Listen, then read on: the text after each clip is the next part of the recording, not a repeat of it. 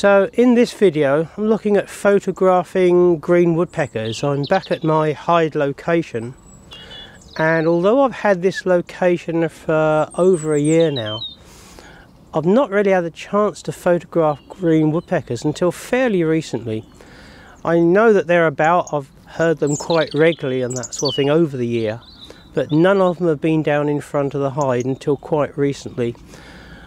What they've been coming in for is the rotten apples that I've been putting out to photograph the fieldfares, thrushes, blackbirds. I didn't actually realise that green woodpeckers ate rotten apples, but I've had one male coming in fairly regularly, and he comes down there, and I've managed to get some quite nice shots of him. So what I'll do is I'll show in the first part of the video the setup that I'm using.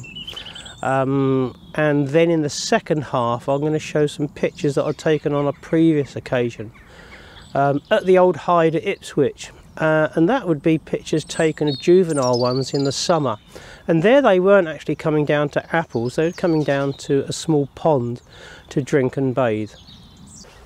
So this is the normal setup that I have for photographing birds. I've got all the feeders and everything here. But a green woodpecker isn't going to come onto these, okay? What I'm trying to actually photographing is it down there with all those rotten apples. That's where the fieldfares, the redwings and the green woodpecker will probably come down there. The distance from there to the hide is probably something like about 20 foot.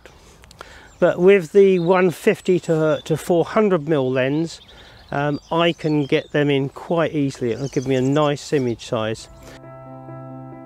So now I'm going to show some video clips and stills which were taken on the first time that the woodpecker came down to the apples. The video clips are shot at 60 frames per second and slowed down in post-production to about half the speed. Shooting from the normal opening of the hide does not always give the best viewpoint when photographing birds when they're on the ground. You're having to angle the lens down at roughly 45 degrees, which can give a slightly cluttered background. Because I had not expected the woodpecker to come down, I'd primarily been photographing the birds near the feeders. Consequently, I then had to move the lens very slowly to lock onto the woodpecker. If you do this too quickly, there's more chance you will spook the bird. It also helps to wait a few seconds for the birds to relax before attempting to move the lens. Fortunately, it stayed there for a good few minutes, and that enabled me to get some nice stills as well as some good footage. And what I'm primarily going to be trying to do is to photograph them at ground level, which is why I'm using the ground level opening on the hide. Today's a bit overcast, not sure that I'll have a lot of luck today, but the other day I had some beautiful lighting and they were coming down very, very regularly. So here I've got the apples all down there. Some are really quite rotten, they've been out sort of quite a long time.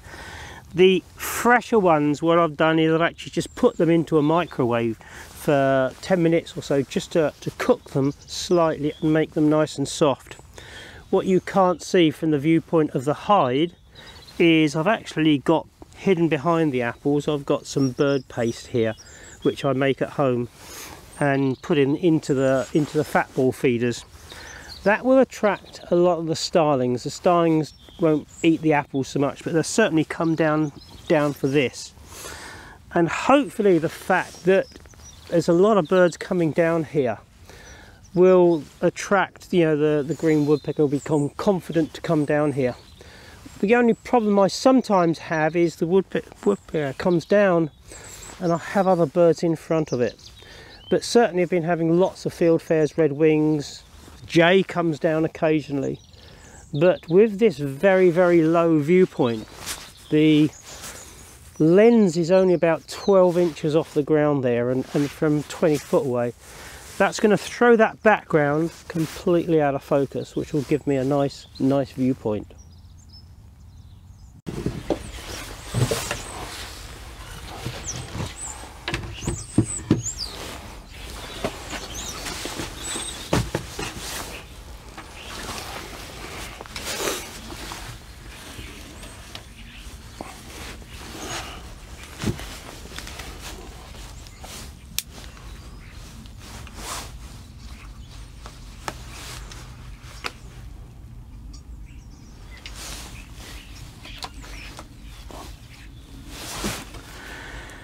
So I'm sitting in the hide, basically just on the floor of the hide, and using this low level opening, because I've actually got a little platform here I can rest a beanbag on and just sit the lens on there. I don't actually look through the viewfinder. What I'm composing and looking for is the picture on the back of the screen. Now the opening here where the lens is sticking out is only about 12 inches off the ground, and I've got quite a bit of scrim netting there so they can't actually see me. And I've also got scrim netting in this opening here. This opening is my viewing opening, so I've got scrim netting there. They still can't see me, but I can see out fairly clearly. So I'm looking through here and seeing to see where they are, and it's just a case of just moving the camera around there, getting it in focus on the back and pressing the shutter button. But the big advantage of this low level viewpoint is I can sit here quite happily. The light's actually improving now, so if anything comes down I should get some good shots. So now I'm going to show some of the images and videos taken from the low level opening on my hide. As you can see, the lighting did improve and I managed to get some reasonable footage.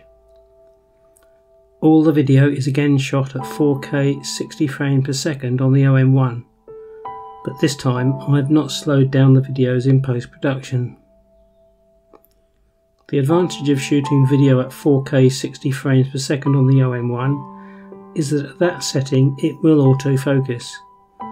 I just wish it would autofocus at 120 frames per second. In my opinion, the ground level aspect does give a more natural and appealing viewpoint. And once I had shot a few video clips that I was happy with, I took some stills. This close-up image of the woodpecker with its tongue going into the apple is my favourite from the session. It's a crop from the full frame image. People often say that with Micro Four Thirds you cannot get good quality if you crop heavily into a picture. I've made an A3 print from this image and the quality looks very good. I've also seen this image projected onto a big screen at a recent talk and the quality looks stunning. So to finish up, I'm going to show some stills taken back in 2019, shortly after I'd changed from full frame Canon to the Olympus system. These were taken with the OM1 Mark II and the 40 to 150mm f2.8 lens combined with the 1.4 converter. They were taken at my old hide setup on private land in Ipswich, and again I am photographing from ground level. Fortunately, at this location the owner of the land allowed me to dig a 4 foot by 4 foot by 2.5 foot deep hole in the ground, and I built the half-sized hide up around this.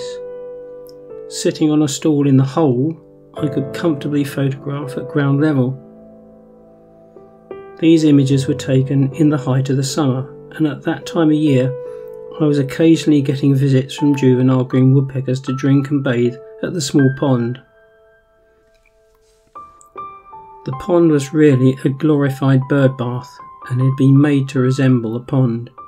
It was only 2.5 inches deep in the middle, so birds could come down and bathe quite happily without any worry of getting out of their depth. Although the pond was only 15 foot from the hide, the birds took no notice of the lens sticking out the front. Using a completely silent electronic shutter enabled me to get a whole series of both portrait shots as well as images of them bathing. After they had a good soaking, they would emerge from the pond looking very bedraggled. They would then give themselves a good shake and then sit in the sun to dry out. I hope you enjoyed the video and found it helpful. If you did, please click the like button and subscribe to my channel to be notified of future uploads. Thanks for watching.